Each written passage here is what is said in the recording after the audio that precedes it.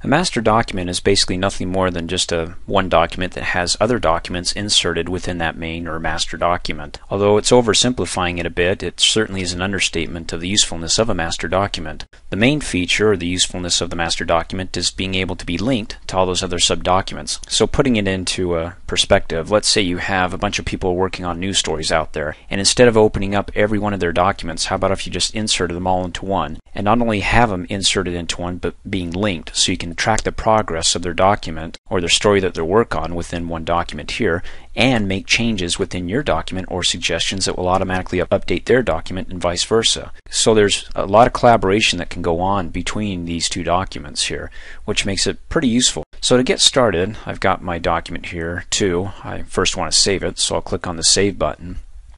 Save it to the desktop. We'll call it the master, and then click Save.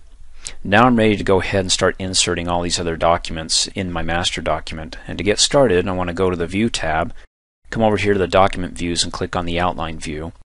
In the Outline View here, I want to click on the Show Documents to reveal more fields here, and the field I'm looking at is inserting a subdocument. And you can see right there it gives a little bit of brief explanation, but I'm going to go ahead and click on Insert, browse through my computer starting on the desktop to my exercise folder, and finding stories that I'd like to keep track of. Maybe somebody's working on some lyrics for Phil Collins, and then click on Insert again, come over here and double click on XTC lyrics, and you can see every time I add documents, it adds it below the previous one, and it keeps building up within my document here, my master document. So as I scroll up, you can see that they're sectioned off basically by these gray little borders here. So this one, let's say Billy's working on it, maybe Sue's working on this one up above here. Any changes that I make within these inserted subdocuments are automatically linked. Well, how do I know that they're linked? Well, two ways. First of all, up in the master document group, you only get an unlink option. You don't get a link option because by default it's automatically linked. So let me scroll to the top, and we're looking at these Phil Collins lyrics. What if I said talk to me and I wanted to add and everybody? Well, the moment that Sue's working on this document opens it up, she'll now see this. Let me prove it to you. See this little icon over here? When I double click on that, it automatically opens up that document, and you can see what I just added here. It adds it in a different type of format or font here, so it is trackable here. If you don't get that tracking and it adds the same text, so all of a sudden Sue's opening it up and going, oh my gosh, my document's haunted. It's like things are being added, deleted, removed. Well, you don't want to scare Sue, so instead, and maybe she comes in here and deletes it and then saves it, you can see it automatically updates in yours. But out of courtesy, what I recommend doing is coming to the Review tab and clicking on your track changes, so any changes that you make will keep track of it in red, and that includes anything that you're deleting too. So again, when Sue opens up her document, we'll go ahead and save this here. Then she'll be able to see those changes, of course. I'm going to unselect that. Let's go ahead and double click and open it up. See, now she can hover over it and go, oh, it's not a ghost, it's just Kurt there. There's a little pop-up when he made the change. Well, I don't like those changes, so I'm going to click before it, go to my Review tab. And if this is all new to you, you want to watch the tracking changes video there. Otherwise, this is just for the benefits of using a master document where they're both linked. But she can come in here and go ahead and click. Let me go to the next change. I reject Kurt's change, and I reject that change, and then I click OK when I'm done, and I save my work. So when she's done close out, it automatically updates in mine and shows that she just didn't like what I've told her or what I suggested here and changes. So now that I jumped outside of the outlining tab here, I can come back to it and go ahead and continue on. The other thing you can do is you can collapse all your documents that you inserted. Click on it, they collapse, and they collapse in just to an address link here. So it tells you exactly where that document can be found on the computer, or if it's on a server, it'll have the address going out all the way out to that server address. Maybe it's the letter S and then the address. And you can also control click and it opens up the document. So there's more than one way to open up the document that somebody's working on, or the subdocument in this case, when we're referring to the master document here. And by default you can see that it's locked because we can't make any changes here, can we? So it's locking it down. The only way we can make changes is if we expand the subdocuments again, then we can go ahead and start typing and doing whatever we would like. That's basically it. There's a few more other items of interest I'd like to show you. You can actually lock the document. When you lock it, that means that nobody can make changes, including you, so if you try to delete something, forget it.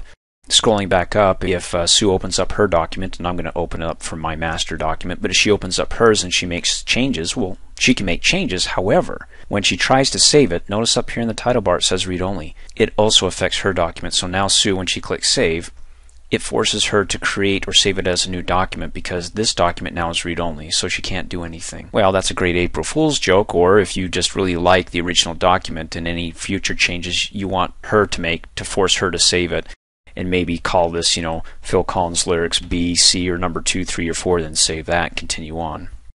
In any case, I'll close out of here and don't save it because I can't, and then remove the lock. If you wanted to, you can create subdocuments instead of inserting them. What that means is basically if the document isn't out there for you to insert, but you want to create one, well, you can either go outside and create a new document and then just save it, then insert it later, or you can stay in here, come down to the bottom here, click at the end, and go ahead and click Create New Document. It opens it up, so when I type, what it's going to do is when I click Save, of course I can come down here and add some body text.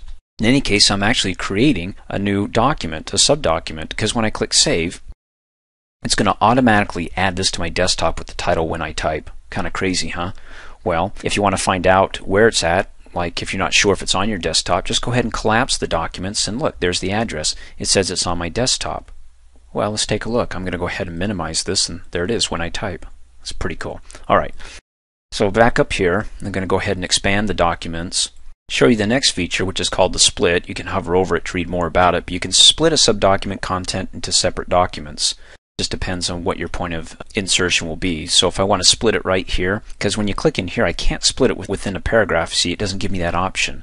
But if I want to split it between paragraphs here, I can go ahead and click on split. Now it's split, so what that means is that I've got two different documents now. So if I double click on this one, see, it opens it up. It's the Collins lyrics, so that stays in the main document. I'll close out of that. Then I double click on this one, and it's document 3. It hasn't been saved yet, and when it saves, it'll save it as no reply here. Close out of it, and the reason why it hasn't saved yet because I haven't clicked on my save button, and I can still undo that. Pretty cool. Alright. Okay, what about merging two documents into one? So for example, I got this document, scrolling down, and I got this subdocument. If I both want them into one, then all I have to do is come up here, click on the first one, and then holding down the Shift key, click on the second one here, and I get my merge option. Click on merge, and it merges those two together. So all I have to do is come up here and double click on this to open up the file, and it's in the Collins lyrics. But what happened to the XTC lyrics? Close out of here. Let's do a hunt.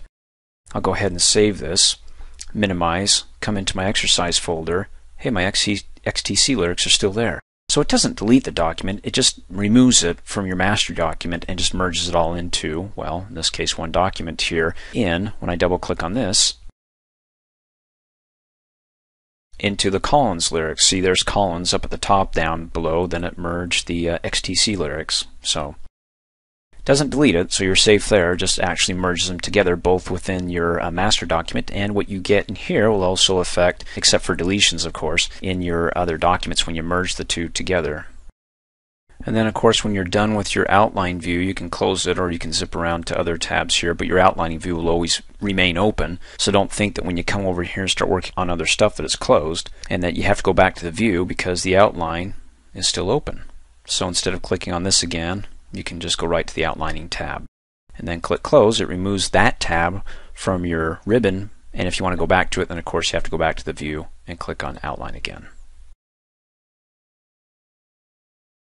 Thanks for watching. Hey, as a quick reminder, if you like my video, please give it a thumbs up. You can also click on me and subscribe to my channel, get notified of the latest videos, and for only $2 a month you can have access to all my Microsoft Office training videos.